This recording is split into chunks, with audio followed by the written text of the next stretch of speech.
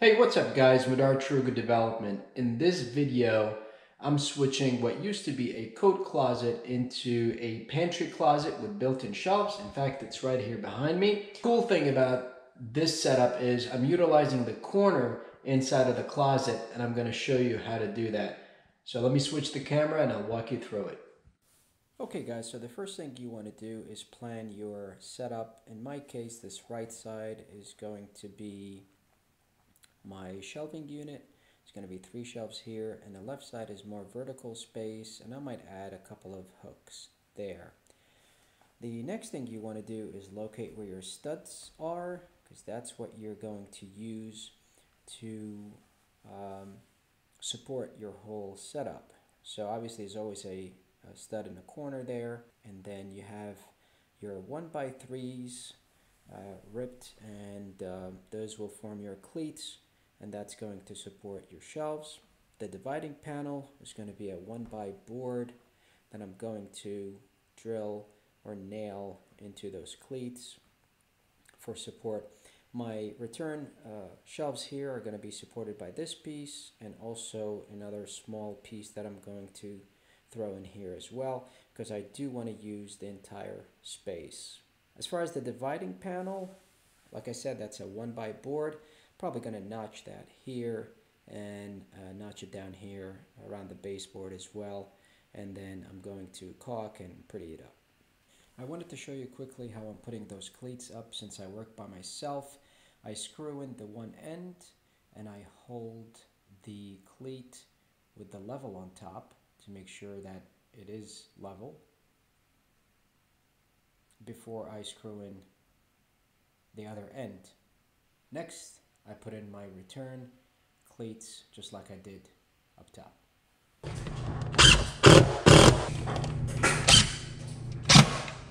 Next, I take my measurements to notch the board and make those cuts. Okay, so far this project has been pretty much straightforward. You're putting the cleats and you're leveling them, drilling them on. These two pieces are probably the most exciting part of this project. This is probably one of the reasons I made this video.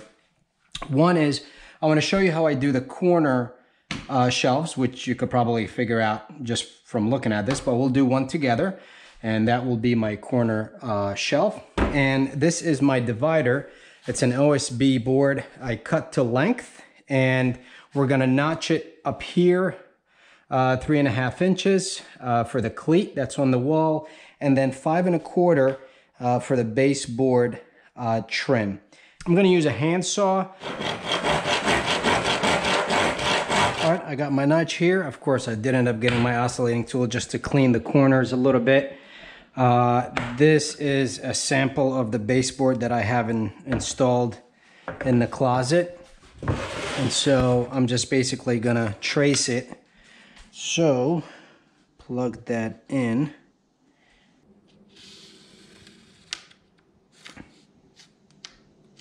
That's our profile. I'm gonna go over a little bit again, just so we can fit nicely. And then when you caulk everything around it, it's gonna look perfect. So it's okay to come out a little bit just to make sure that this fits nice and easy. With this one, I'm gonna use my coping saw. I got my profile all cut out. Use 150 grit paper just to smooth everything out. Of course, all this will be painted, so like the case with any surface that you're about to paint, or you will paint, you want to make sure that all the edges are nice and smooth.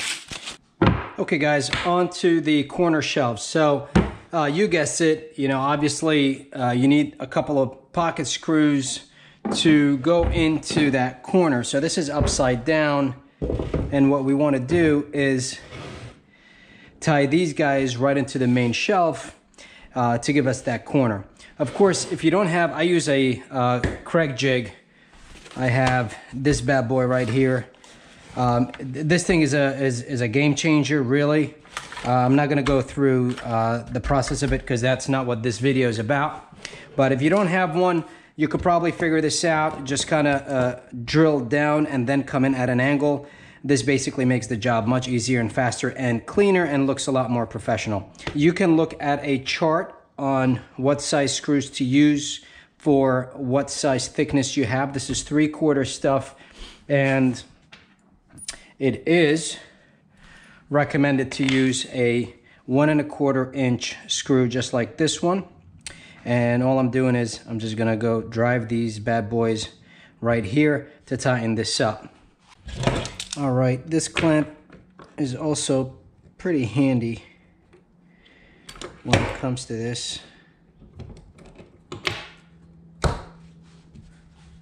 Make sure this is flush. And then as you drive this in, you want to make sure that you hold the two pieces together.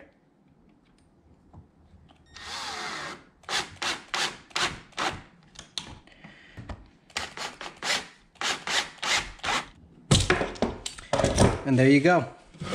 That's another corner shelf done. Again, I'm taking the 150 grit and I'm smoothing everything out because we are gonna paint this shelf. So don't skip this step, you will regret it. Okay, so I mounted the panel right up here and I ended up shimming it up top there. You want to make sure that you are plumb. Your notch has to be nice and tight. You want to stay tight as much as possible. And if you have any gaps, you want to shim. Down here we look pretty tight too. So we're pretty much ready to pre-drill and screw the panel onto the cleats to support it. I'm using 1/5/8 fine thread screws. I'm also going to add return cleats on this side for added support. Once I drill or pre-drill, I'm also going to countersink my drill holes. That way everything is nice and flush.